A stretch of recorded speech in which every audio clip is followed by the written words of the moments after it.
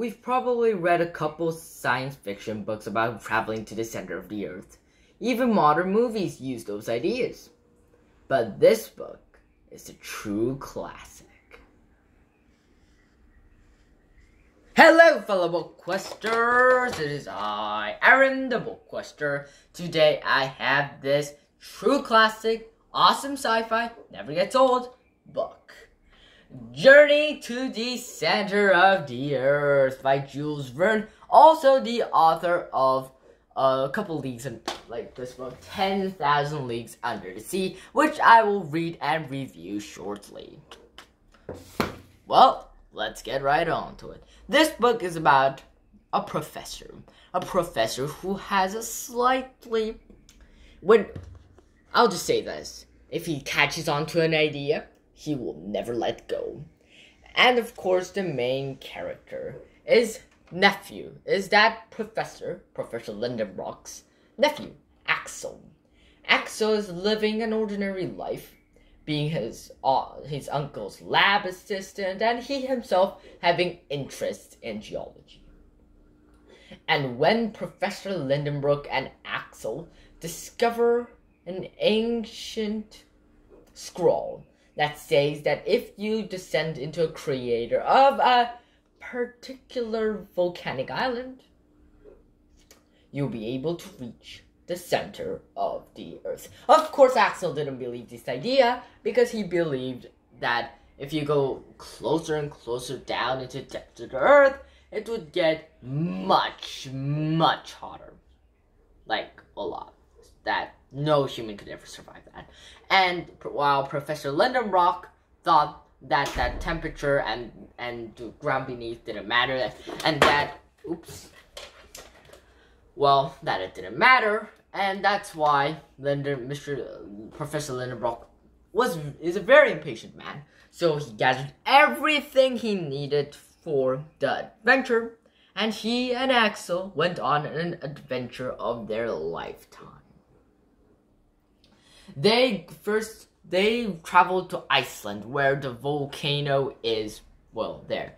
The volcano is a dormant volcano, which is exactly why they can go inside.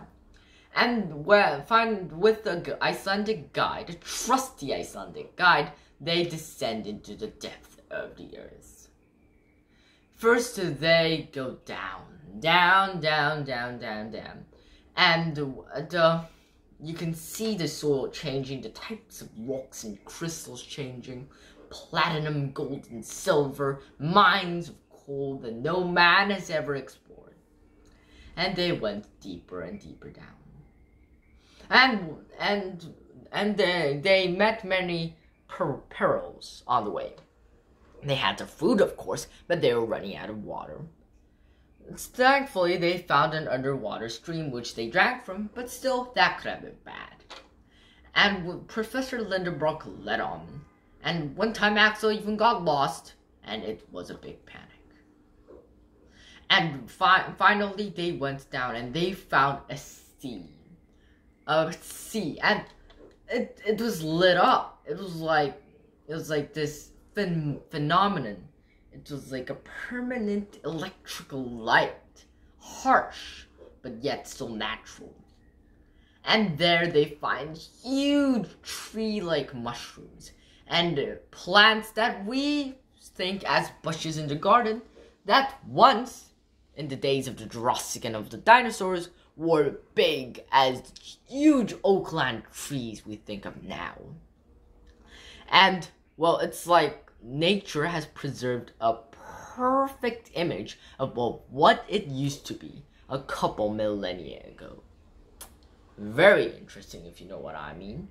And there they meet creatures, and in the waters of that sea, ancient sea dinosaurs, ancient sea mammals live under the sea, deadly, and could swallow their little raft that they had built into pieces. But they had to give up at the sea, for they had somehow gone in the opposite direction and came back to the shore that they had gone off from. And there, finally, they they could go. They thought they could go on, and they, well, blew up a hole in order to go. But alas, when they blew up the hole, they discovered that there was a huge crater underneath, and the water washed the raft straight into the void. But thankfully, the water was coming up and up and up because the hole was filling up. There's no such thing as an endless hole. And they went up, up, up, up, up, up. And they exploded from a volcano thousands of miles away from the dormant volcano that they had gone into. And finally, they managed to reach home. And there they told the tales of what had happened, and Professor Lindenbrook and Axel became famous. And well, that is the end of the story. Although, I'll just say one thing. They never managed to get to the center of the earth. And personally, I think that's where the real danger waits. Great book, a must read. And like always, your BookQuester and the BookQuester. Great book, guys. As I said, one of the most classical sci-fi books of all time.